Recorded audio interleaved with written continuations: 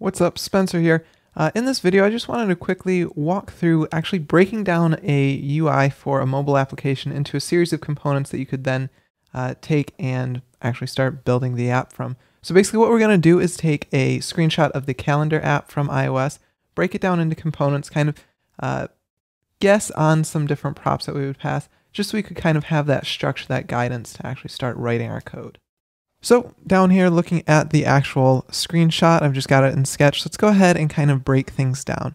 Now, this can work for a high fidelity mockup, kind of like what we have here in the screenshot, or just very basic sketches. You can kind of really start to use it however you want to, as long as you know kind of what direction you're going in. So to start off, what we've got here, let's just start putting some boxes around things. Go ahead, get rid of that, change the background color.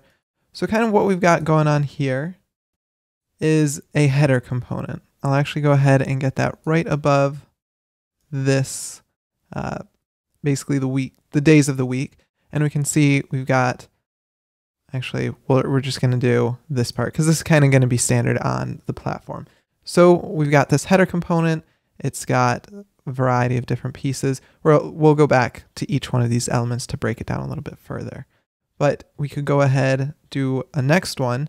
Next one's going to be this little like calendar area that actually specifies each one of the days. Go ahead, change that color. And then continuing to move down the list, what we've got next is this little list area. I'm just kind of breaking it down by what those big elements are on the actual interface. And then finally, we'll go ahead and move down to the final area of this actual footer type thing. Okay, so we've got each one in these different colors, just being able to actually check out and see what we've got. So we've got this header, calendar, kind of a list area, and then a footer. So let's go ahead and add these in here. So we've got a header, calendar, let's call this an event list, and then we've got a footer. Okay, coming back to this, I'm going to do the footer, or the header up here, and then the footer, just because those are the most simple ones first, and then we'll go into the next pieces here. So with the footer, or rather with the header, we've got kind of two main areas. We've got this left content area, and then we've got a right content area. So the way I'd think about this is basically just we'll have a prop that's going to be like a header right. And the way I'm going to do this is capital letters, any words that start with capitals are going to be components. And then if it's lowercase, I'll actually prefix this by a prop and say header right. Okay. And then we'll also have a prop of header left. So then looking in here, if you haven't used the calendar app, basically if you press this back on January 2019, it'll bring you to a list of all the months in the year. And then we've got these different buttons on the right to do action. So basically these are all different button areas. So we know that this header right and header left, actually I need to do these the way that'll make sense to me. So we've got a header left, header right, and these are each going to take a series of children, which are going to be buttons. Okay, and then from there you could actually go about implementing these buttons however you want to. Those would be buttons.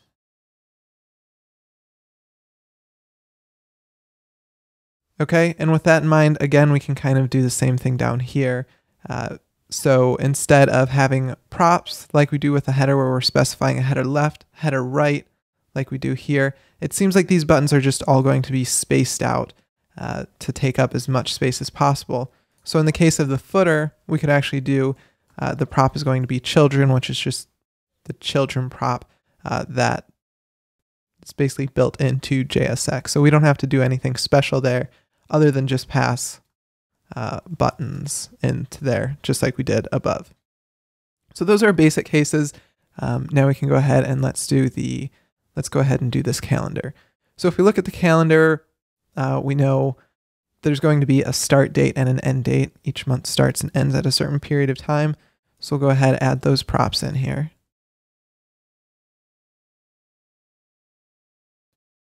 Okay, so we've got the start date, end date in there. And then we also see, basically it's going to be rendering this series of basically the day of the week. That's just going to be something built into this component. Looking at props though, what we're going to do inside of it, basically for each one of the days between the start date and the end date, we're going to have what I'm going to call a calendar item. So basically this is going to be something internal to the app, but we're going to have, I think, a separate item in here that's going to be, or a separate component inside of the calendar that's going to render each one of these calendar items. So 1 will be a calendar item, 2 will be a calendar item, 3 will be a calendar item. And then these are going to take a prop on them. So basically if there's a dot on the bottom, it means there's some event on the schedule there. So we can go ahead and add that prop to our calendar item, which is going to be, let's say, has event, which brings another thing in here. We would need to have a way to get from the calendar to the calendar items any event. So we're going to add another prop in here, and we'll just say events. And maybe this is going to be an object where it'll be like a date and then, whatever that information is. So something along those lines. So it would be like, let's say 2019-01-23, and then I'll have, has event or something along these lines. I don't really care about the API at this point, but it would be something along those lines. Okay. Now another thing we want to factor in here is these blank days. Not every day is going to start on the first Sunday and end on the last Saturday. So we need to basically have a prop, kind of like has event.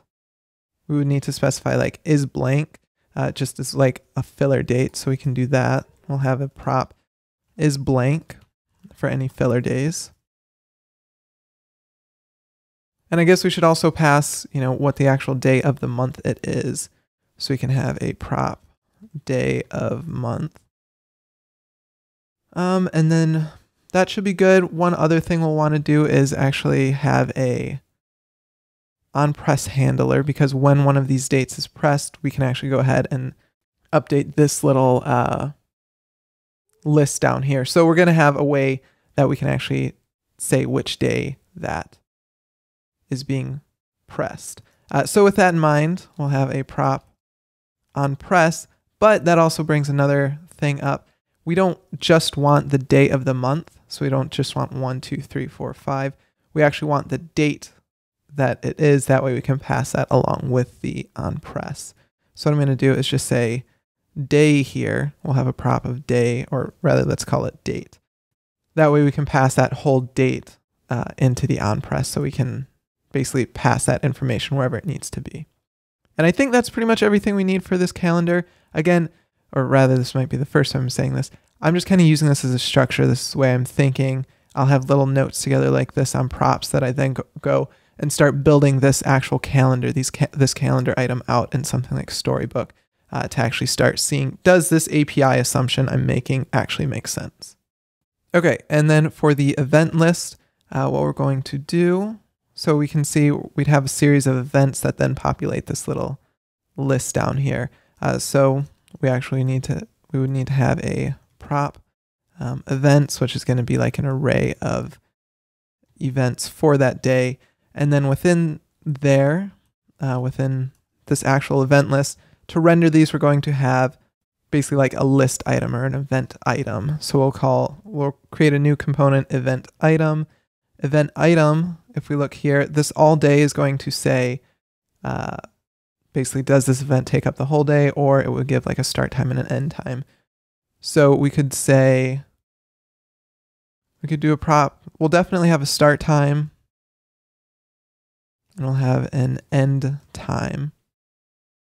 I'm also going to say we'll have a prop of is all day, so that we don't have to kind of infer that from the start time and end time. Or another alternative would be we could kind of keep internal state of if the start time and end time is null, then we could assume it is an all-day event. So yeah, I don't know. That's a consideration. This would kind of be my basis, and then I would go ahead and actually work. Does that make sense in practice?